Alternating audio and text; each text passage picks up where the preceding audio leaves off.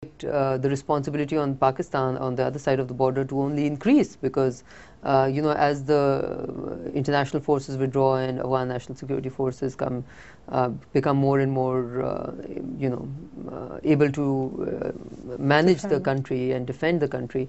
I think we will be looking at how the situation grows. But as I'm saying, what will be determining as to what sort of a situation exists at that time, or circumstances exist at that time, is how we manage or what we do from now, sitting in the early parts of 2013 till the middle of 2014. So the lasting guarantee, I think, for peace, stability and prosperity in Afghanistan can be through an intra-Afghan dialogue, a process of political reconciliation, so that the insurgent groups are part of the political process and they have no incentive to continue with any sort of insurgency, any bomb blast, any violent manifestation of their objectives.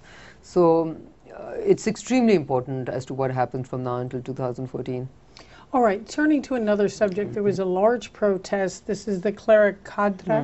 Obviously, you've had a lot of questions about this. He called it a million-person march. And he's asked, he says it might be a Pakistani Tahrir Square, that he points to the corruption, lack of enforcement in government. To what do you think his support is attributable? Do you think he is supported, as some people believe, by the military? He's certainly pro-Western.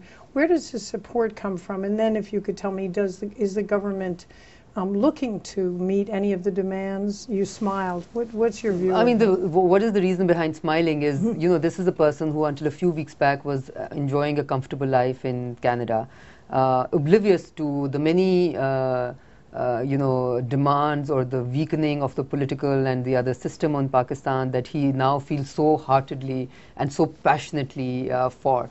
And then he arrives a few weeks back on the Pakistani scene. He's a person, by the way, you might be interested to know, who's not even eligible to contest elections in Pakistan according to your constitution right now, because in Pakistan you have to be only a Pakistani and not have a dual nationality currently. That might change in the future to be able to. So he is an entity who, according to the constitution, cannot have a political role within Pakistan because he's not considered to be a pure Pakistani national in that way. Now, so he comes in and creates demands which are in some ways against the constitutional fabric of Pakistan, okay, because he wants a role, for instance, for the judiciary and the military in the political disposition. That is preposterous. It can be called many words, which I would not like to use. And so, you see, you have to have a credibility, a legitimacy, and make legitimate demands. Now, we all know Pakistan has those challenges. I am aware, as much as he is, of the challenge that corruption presents. We are equally aware of the challenge that, institution or weaker institution presents. We are equally aware of many, many challenges. But what is the way to, can you circumvent those challenges? No, your government must be worried about some kind of people expressing something through him, because the cell phones were cut off. Is that correct? No, you see, we have to, it becomes a security situation and you have to deal with it in a reasonable manner. And that's why this is, because of course when you collect thousands of, tens of thousands of people in a country where you have a tendency for bomb blasts to happen, it's not an easy situation to deal with. And you asked as to where his support is coming from. Now, he has been running a philanthropic sort of organization for many, many years. And that does create, the many tens of thousands of people who are associated with that, and those people who. So I don't think it's very difficult to collect tens of thousands of people anywhere in Pakistan by anyone. I mean, it's no rocket science.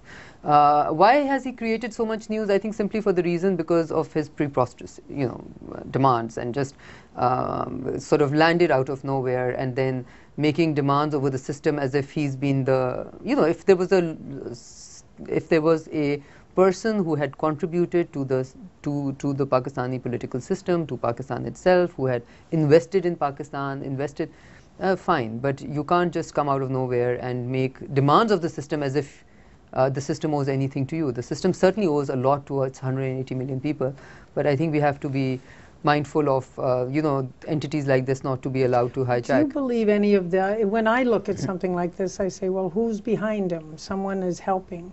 There are a lot of rumors that the military in Pakistan is supportive. Do you believe that? Well, the military has obviously denied it, so I don't think I have any reason to believe that. However, you know, his entire wherever he's getting, so the military is obviously not an option because, as I said, they have themselves also denied it, and that also shows that nobody wants to associate themselves with this interesting person. And I know that a lot of foreign countries whose names were taken have also denied their support for him. But interestingly, the level of public campaign, media campaign, and it's extremely expensive one. So if anybody felt so strongly about helping 180 million people in Pakistan, they would not be using public funds which have been given for charitable work to promote their self-projection. So in any case, I think this is something which will pass. This was a good you know, effort on the part of a certain person to create a lot of instability. And do you just on the last point on him, do you think there's any legitimacy to any of the demands, or is he appealing to something that people want? No, as I said, you see, those demands cannot be outside the parameters of constitution, for one. And then we all demand electoral reforms. That's why we have political parties, and that's why those political parties who are legitimate and credible went through an amendment to the constitution to have electoral reforms whereby